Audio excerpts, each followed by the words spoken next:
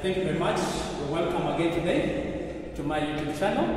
Please do not forget to subscribe. Do not forget to like. Do not forget to comment and share.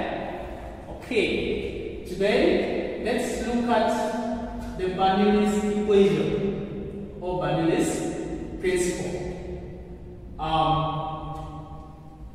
Bernoulli's principle states that for a fluid which is actually incompressible,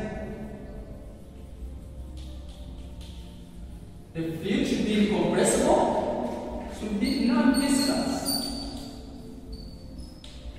For any fluid which is incompressible and non-viscous, and it is undergoing a steady flow,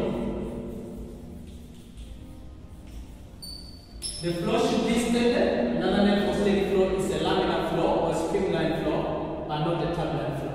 So the flow must be a steady flow for any incompressible fluid, and it is a non-viscous fluid which is undergoing a steady flow. Pressure of that liquid, pressure of a liquid plus the kinetic energy per unit volume plus its potential energy per unit volume is always a constant.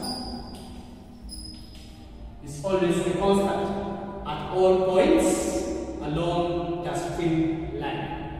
So that means our Bernoulli's principle states that P plus a half rho, a half, let me say mv square out of the volume plus m g h out of v is equal to a constant. So in this case we shall have P plus a half mass out of the volume will give us density v squared plus density g h is equal to a constant. So in brief, this is the Bernoulli's principle. For a fluid which is incompressible and is non-viscous, which is undergoing a steady flow, pressure of a fluid plus its kinetic energy per unit volume plus its potential energy per unit volume is a constant throughout the streamline. Let's see how we can derive this Bernoulli's principle. Derivation. Let's have an incompressible fluid which is flowing.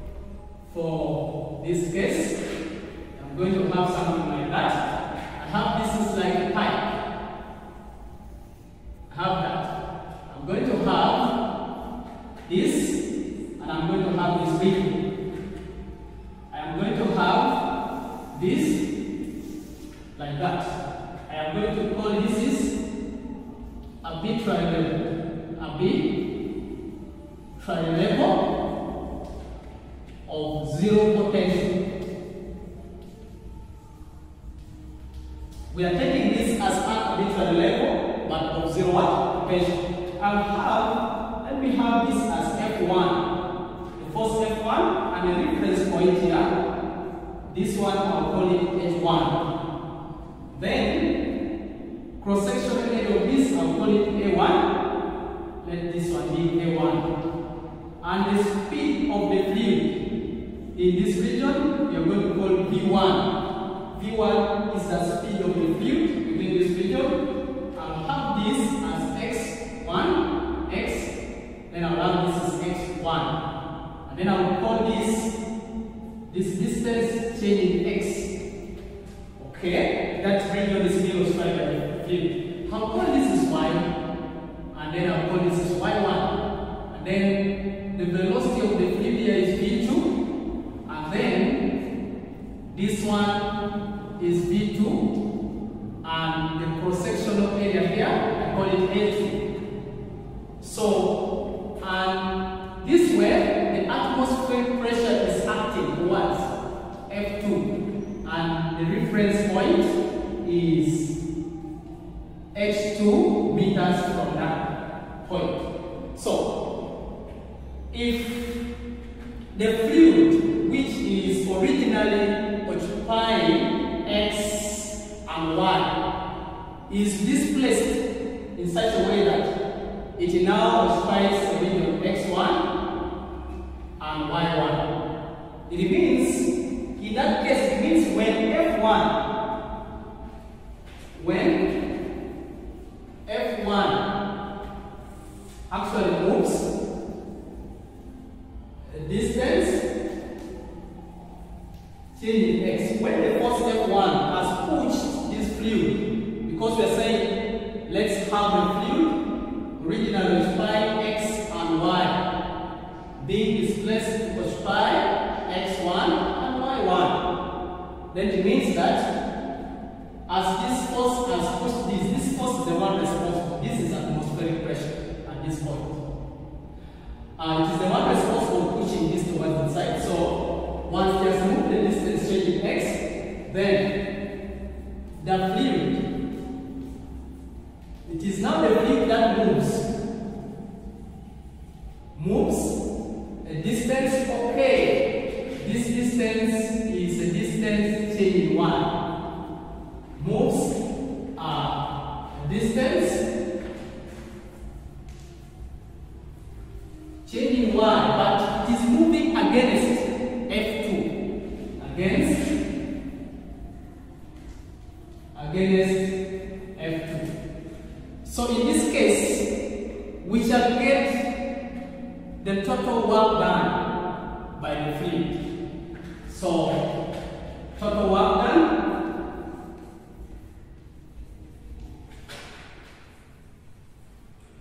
in this case, we shall have total work done will be F1 changing x minus F2 changing y. This one, the total work done, I call it changing W, will be equal to, and this is equation 1. Remember, if that is the case, if we have displaced this fluid from here, which was from here to this one, then it means the same mass of the fluid which was occupying the region x1 is the same mass that will occupy y1, because it is a steady flow. So since the fluid is undergoing steady flow, then we have the mass of the fluid. Mass of fluid originally between x and x1, between x and x1 equal to mass of fluid between y and y1, and this is all equal to n.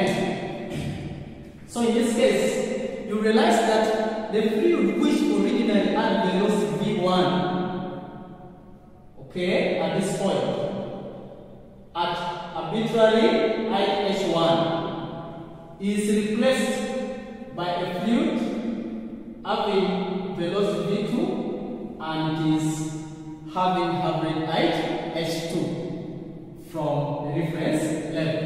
So in this case, we are going to get the gain in kinetic energy, then we also get the gain in potential energy of the fluid. So gain in kinetic energy, I am going to call it as kinetic energy gain.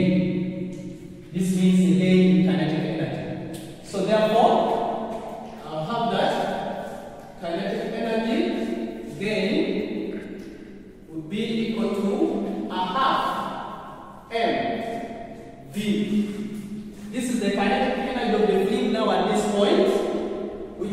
mv2 square minus a half mv1 square. Okay, that is the gain in kinetic energy. The initial kinetic energy, I mean the final kinetic energy of the fluid minus its initial kinetic energy. So let's also get gain in potential energy. I can call this as potential energy gain in kinetic energy, I mean potential energy. So potential energy gain is equal to the final kinetic energy is just simply mgh2, that is its height from the reference level finally, minus the initial h1. So we are not going to use the law of conservation of energy. From conservation of energy, we shall have that total work done is equal to total gain in energy.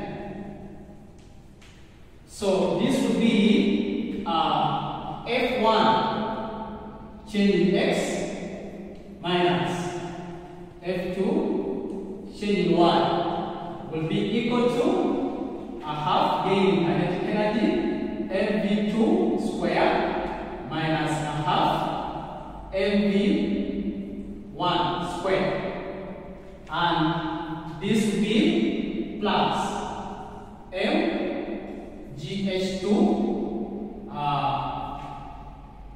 of course, let me increase this, a half mgh2 minus mgh1, like that. So in this case I have F1, but it is clear that F1 is equal to P1A. The atmospheric, I mean the force due to atmospheric pressure, F1 is equal to atmospheric pressure at this point, times area A1, and F2 becomes P2 times A2. Comes from the fact that pressure is the force acting normally per unit cross section area. So we are going to replace, so therefore we'll have F1, no, F1 now will be replaced by P1, A1, and then times the change in x minus P2, A2 times the change in y equal to a half mv2 square, then minus a half mv1 square. Then we are adding mgh2, then minus mgh1, like that. Again, we shall have that, but also A1 change in x. When I get the cross-sectional area A1 times the change in x, it will give me the volume of the fluid that originally occupied xx1. This is equal to volume V of fluid between x and x1, and A2 change in y is equal to also the volume V of fluid between y and y1. But because the fluid is going or undergoing steady flow, A1 change in x equal to A2 change in y, and is equal to the volume. It's the same mass, it's the same volume. So we shall have that, but we know that A1 change in x is just equal to A2 change in y, and is equal to V, which is our volume. So I am going to replace there, so therefore I'll have P1 times V, okay, minus P2 times V equal to a half MV2 square, and then minus a half MV1 square plus MGH2 minus MGH1. So I have already figured this V is the volume, but what is volume?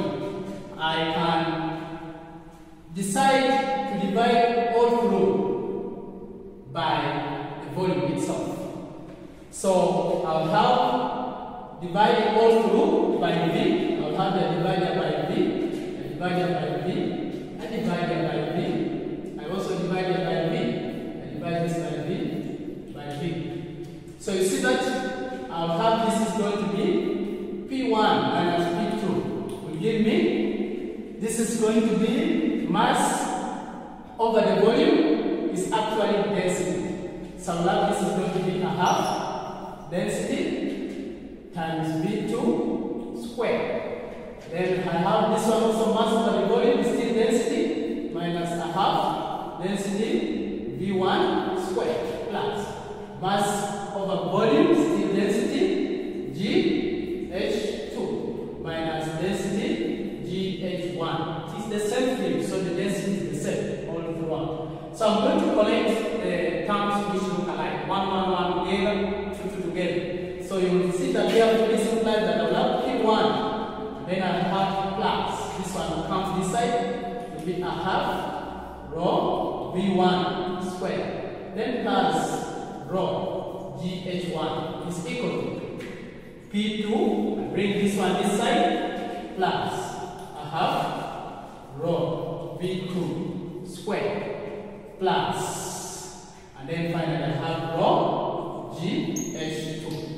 So you see that P1 plus a half rho V1 square plus a rho G, this is pressure plus. This one is kinetic energy per unit volume at the other starting point, which is point between x and x1. Then plus its potential energy per unit volume is equal to P to the pressure point, y which is at point between y and y1, and then plus its kinetic energy per unit volume plus its potential energy per unit volume. So therefore, this implies that I have that P1, actually P plus a half rho V square plus rho GH is equal to a constant. And this one is our Bernoulli square, or what we call Bernoulli's principle. Thank you so much. Thanks for following. Keep following.